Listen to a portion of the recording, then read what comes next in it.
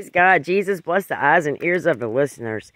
I plead your blood on this in the name of Jesus. Amen. Yo, I got to tell you something. You know how good God is? I mean to tell you, when you see all this bad stuff going around you, God is good. Okay? He knows everything. He hears everything. He sees everything. And that's no joke. Okay? You know, I decided to go live on YouTube yesterday, which I've tried to, you know, when I first hit my 1,000 subscribers, I couldn't wait for it because I wanted to go live. But then when I hit it, I did go live, and I would try to teach, and I noticed the comments kept popping up, and that disturbed me. You know, I feel like I had to stop and keep reading the comments, and I would forget where I was at, and I was like, I can't do that. I couldn't focus. So I kind of just didn't do it, and I just took it over to Google Meets and everything. And then I'm like, you know, I need to do it on YouTube, because these people, some of y'all can't make it to Google Meets. So anyway, speed it up. I did it. And I said, Kim, just let them talk. Just let them talk, and you just teach. Focus. That's what I did. Okay. Well, I picked up a few new people that are now coming to Google Meets. They came last night. Praise God for that, because this is His church, and God is growing it, okay? So that's good.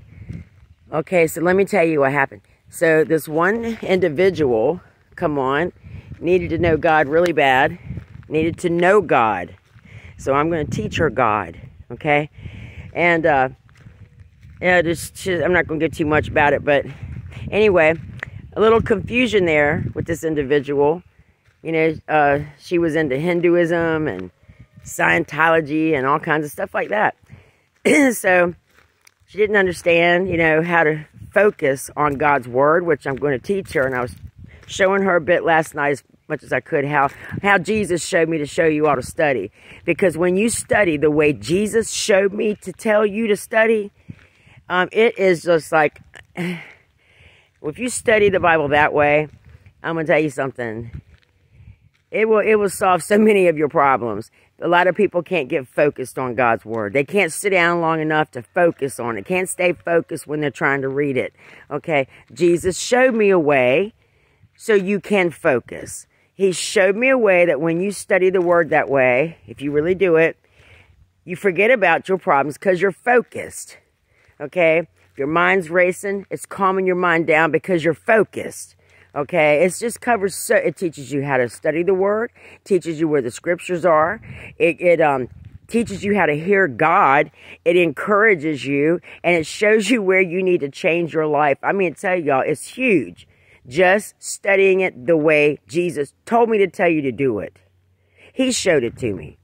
Okay, so I was showing this individual that, you know, Google Meets was at the end, so it was late and it was time to hang up. So I showed her quick as I could. I said, study it like this. She said, my mind keeps racing. I can't sit, you know, keep my thought process on the Bible when I'm reading it. I said, okay, don't just read it. Study it. I'm going to show you how. So I went back upstairs because we was ready to hang up.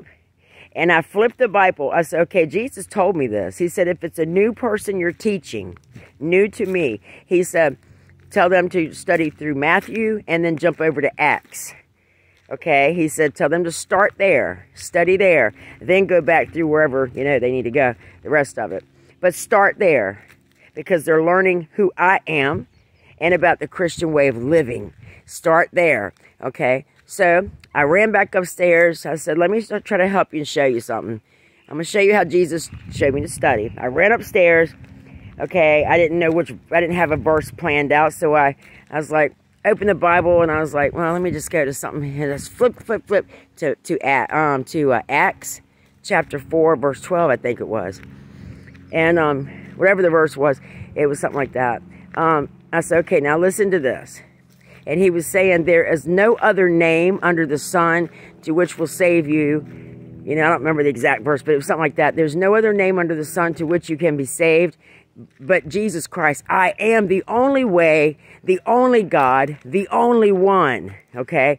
So I explained it to her. I said, now you take that verse and read it.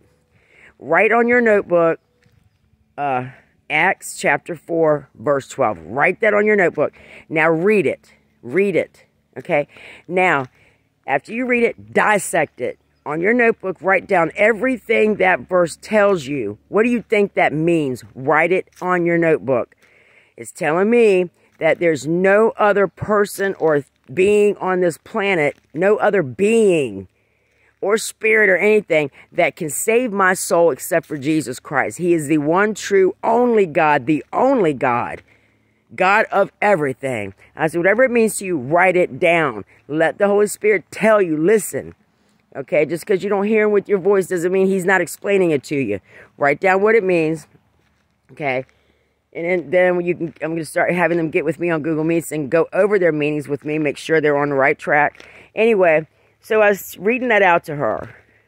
Okay, and then, you know, we stopped talking. I go downstairs and I'm outside and she's still talking. And out of nowhere, she still don't have an understanding yet, okay? She starts talking. She's like, well, you know, I used to be... Then she tells me afterwards, you know, I used to be into Hinduism. And she's like, I know Christians have a problem with that and are judgmental against that kind of thing. Are you judgmental against that? Do you consider yourself a Christian? I'm like, I am a Christian. So I had to explain a lot to her. And she said, well, you know, every time I prayed to a Hindu god, my prayer would get answered right away. Something would happen. I'd get a sign or something, she said. And when I prayed to God of the Bible, I didn't get anything. And I said, I had to stop right there. My mouth hit the floor, y'all. I said, wait a minute. Wait a minute. I said, do you realize now I know why God took us to Acts 4:12. You just had an experience with God. I said, you can't say anymore, ever anymore, that you never had God answer you right away. You never had an experience with God. You're here. You came to my video. God led you to my video yesterday, my live. And you're here at Google Meets now because God put you here. God called you here. So God, and you're seeking God. You want to know God. You're here. He led you here. So that's an experience right there. And before you ever told me that you were into Hinduism and that you believe those gods are gods, which she does, she believes they are truly gods. God told you before you told me that. He let you know 5 minutes ago that I am the only God. I am God. I said, he just spoke that to you before you told me you was in Hinduism. I said, you just had an experience with God. He heard you before you even told it to me. And he had me show it to you before you even said it, that he is the only God, y'all. You got to start paying attention, y'all, when you have an experience with God. And like he told me, Jesus told me, he said, my people, my own people, don't know my word, and they don't know how to hear me. Okay, God will speak to you in many different ways. He spoke to that girl last night through my mouth. Through my mouth. And then after she said what she said, I realized right away why he took me to that scripture for her. Why we were there. I said, God answered you before you even asked the question, honey. You had an experience that you can't say that God never done nothing for you when you asked him. He did it before you asked him. Okay? Y'all, God is amazing. He really is. He blows my mind apart every single day. The way he works. So, you know, sometimes you're waiting for God to give you a personal sign, a specific sign, something in front of you or something to show up. You know, God will speak to you in several ways. I want you to pay more attention to what's going on in your life, just like with that girl.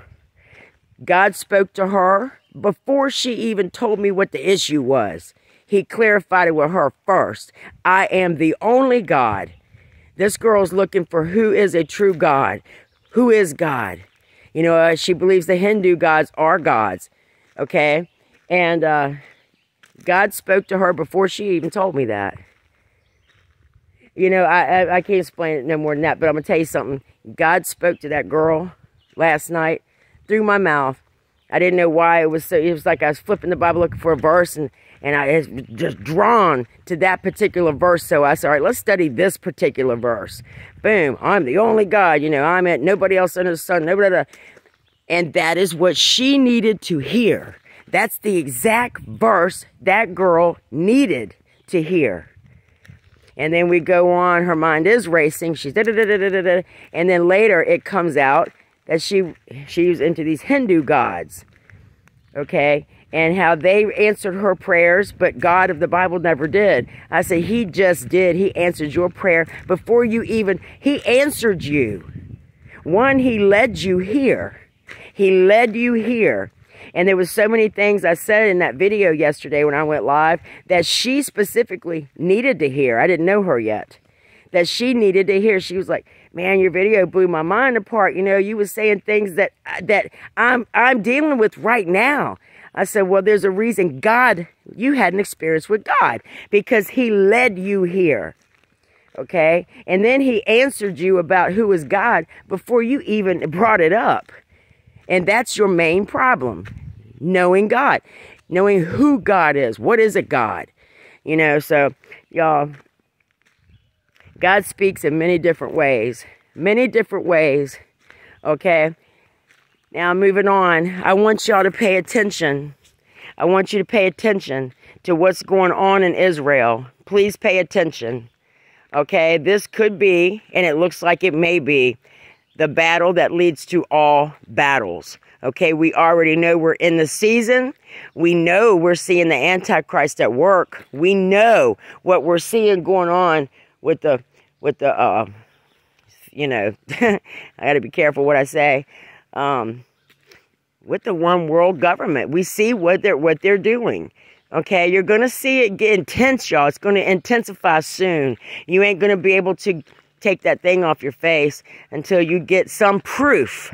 There's going to have to be proof. They're going to come up. They're making that an issue right now. They're making it an issue so they can bring out whatever it is they're going to use for you to have proof that you've had the thing in your arm. You know what I mean? Otherwise, you can't take that mask off your face, okay? So things are escalating quickly. They're moving along according to their plan. But you know what? God's in control. He's in control. He told us this is how it was going to be. He told us. We knew it since we first heard about the Word of God. We've known it. But we're watching it. We're watching it move along quickly, okay? So what you do... We're watching the Israeli war move along quickly. There's very specific players. Iran, Turkey, Malaysia, all of them are coming in on it now. Okay, the other Arab nations are kind of iffy. They kind of want to stay out of it right now. But the key players are jumping all up in this war, y'all. And what's our own government doing? Trying to make Israel look bad. Like they're doing the wrong thing. Defending themselves. Okay, Netanyahu's like, Biden's telling him, stop bombing.